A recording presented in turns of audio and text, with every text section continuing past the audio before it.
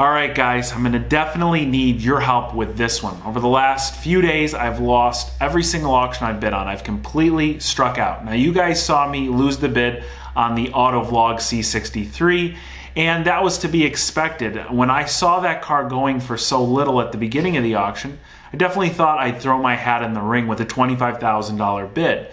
A lot of people said, hey, why didn't you bid higher? It would have been a great opportunity. You really blew it, all this sort of stuff. But you got to keep in mind, not only do I have to pay fees, taxes, shipping, all sorts of other things on top of my bid price, and then you still got to fix the car. So really, I do believe the person got a good deal around $30,000. It all depends on how well the engine fix goes.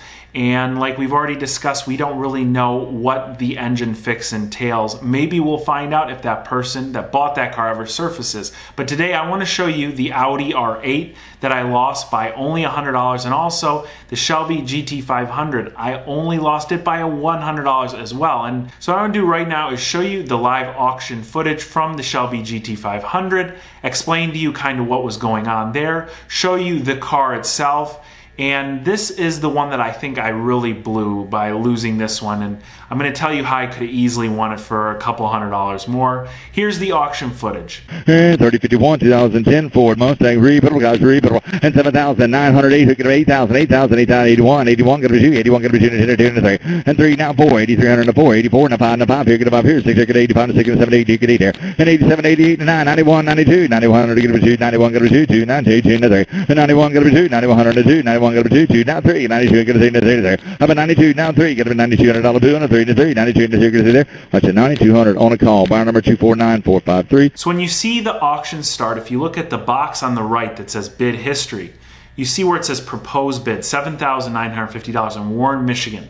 That's me. My broker is based out of Warren, Michigan. It's a company called eRepairables. After the proposed bid is $7,950, you'll see that there was another bid placed for $8,000.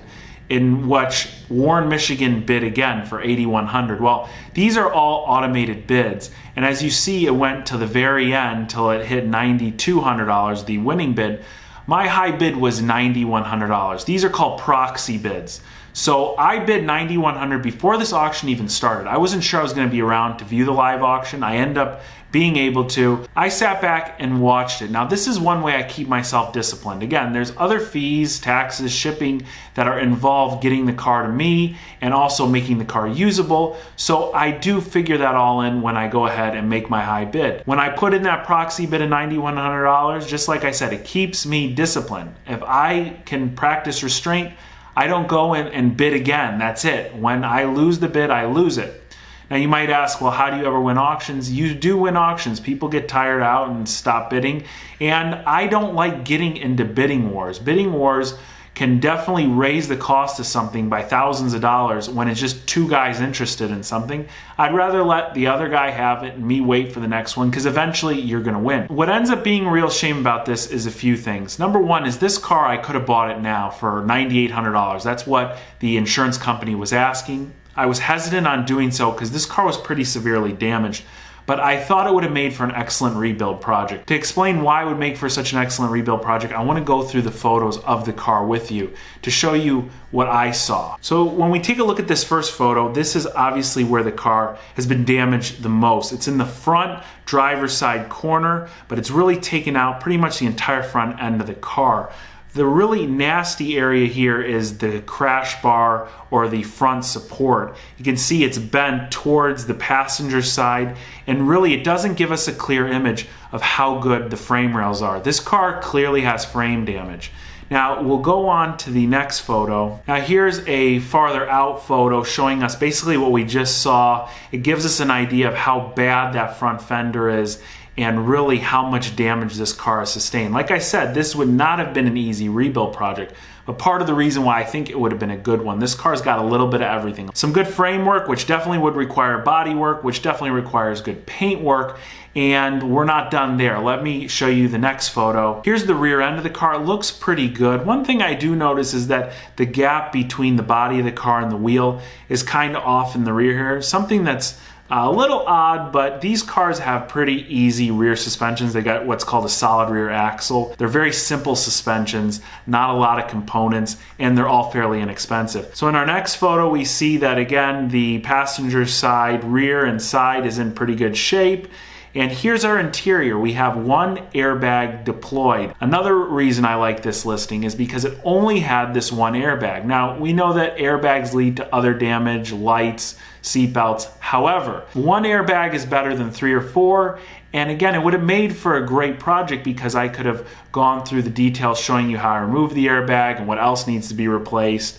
Again, and this is a great all-around rebuild. And here's a good picture because it shows us the car is getting power with all those lights on the dashboard. We can't tell whether the car is running or not in this photo, although with the battery light on in this corner and the boost gauge at 0, my guess is that they just have the electronics on because I don't believe the engine even started in this car. Here's the rear seats. They look like they've never been used. And here is the money shot. It's our engine bay. I call it the money shot because this is where our money is in this car.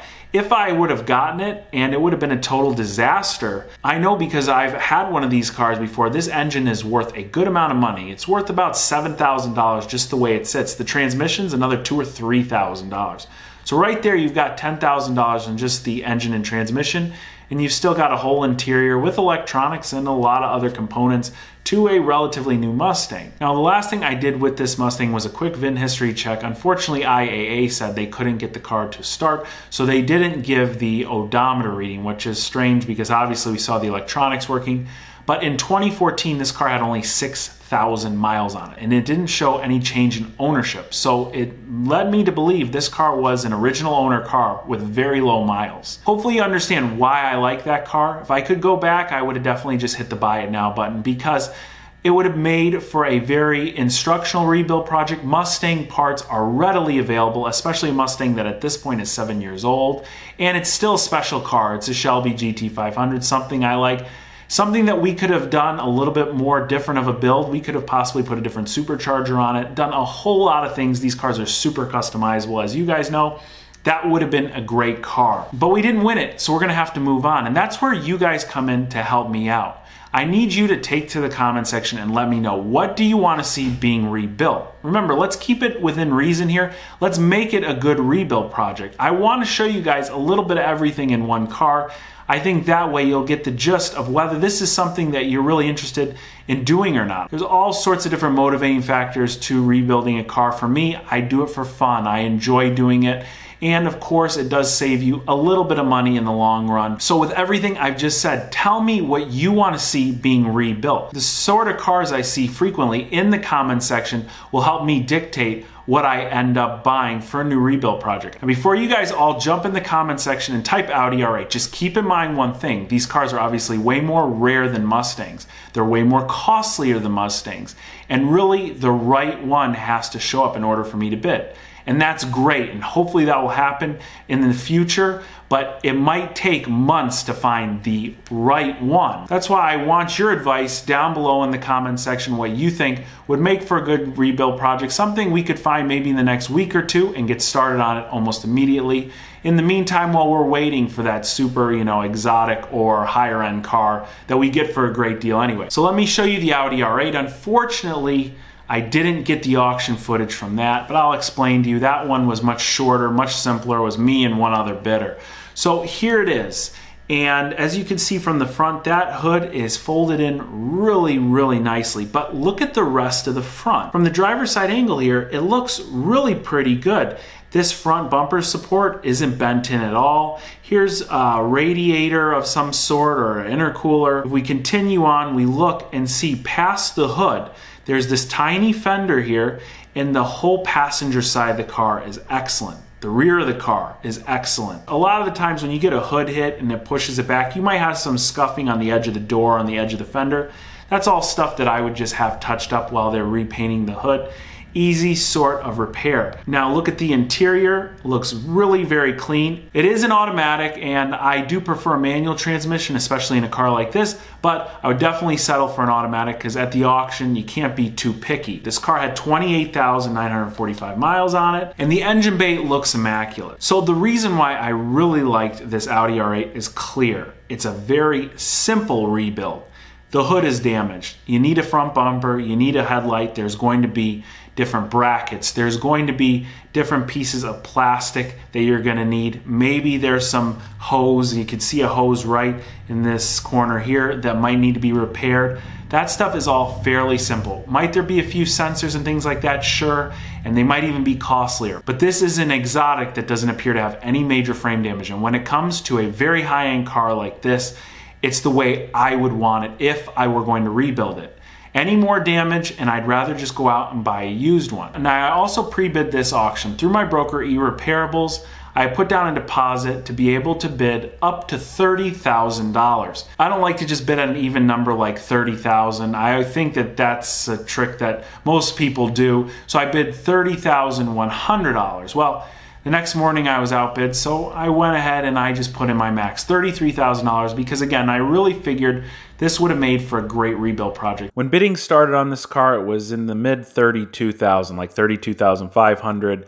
My $33,000 bid eventually hit, and the other person bidding against me was out of Las Vegas. They bid $33,100, and that was it. They won it for $33,100, $100 over my max bid. Now there's a couple other unknowns about this car. One of the major ones being how much clutch life is left. This car uses the same single clutch automatic transmission from the Lamborghini Gallardo, and a clutch replacement is about a $5,000 to $6,000 service. Something I would have probably attempted myself and bought the parts, but the parts are still over a couple $1,000s.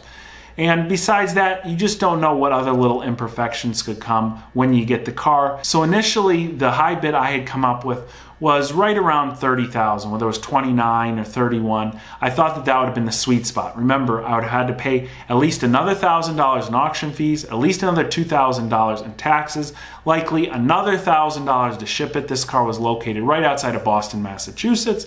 We're talking about a $33,000 bid that would have likely been $37,000 by the time I was just getting it to myself in damaged condition. And this same car seems to be trading hands with a clear title and no issues for around $60,000 to $65,000. Not to mention just the hood of this car is over $2,000. And now I realize I'm throwing out a lot of numbers to you guys, but this is the sort of stuff that goes around in my head when I'm going ahead and bidding on a car. Going back to one of the original comments in the video, why I didn't just go and bid higher, bid higher. I like to stay disciplined because if you go way over budget on these cars, it ends up making no sense. And yeah, well, it might be fun for you guys to watch me rebuild it when I tell you how much I paid for it. You might contemplate why in the hell you're even watching me in the first place if I'm rebuilding a car and spending more than just going out and buying one right off the lot that I can drive tomorrow. So even though we've completely struck out on these last couple auctions, that doesn't mean we're not going to win one very soon. And with your help, with your suggestions, I know I'll be able to find something, and maybe, like I said, right now, we just do a budget sports car build. I know a lot of you guys write me about Nissans and Hondas. That would be great to hold us over until we find something really special that pops up at the auction. Makes for a really great rebuild. Maybe something really great pops up tomorrow morning. We just don't know until it happens. That's another reason it's important to stay very patient when bidding on these cars. Guys, thanks a whole lot for watching. I really do appreciate your comments below. I will be sure to read every single one. And with your comments, the cars that I see listed the most, and of course reasonable options, I'm going to be doing a poll very soon, finding out from you guys what the cars you want to see being rebuilt. And if there's anything specific you want to see during the rebuild project, maybe like repairing airbags or certain paint jobs and things like that, definitely let me know. If you have any questions whatsoever, don't hesitate to contact me. Make sure you follow me on Instagram. Like I said, the second I win the next auction car, I'm taking straight to Instagram to let you guys know. Everything you need to do to follow me or email me is in the description box below. Thanks a whole lot for watching, and I will catch you very soon.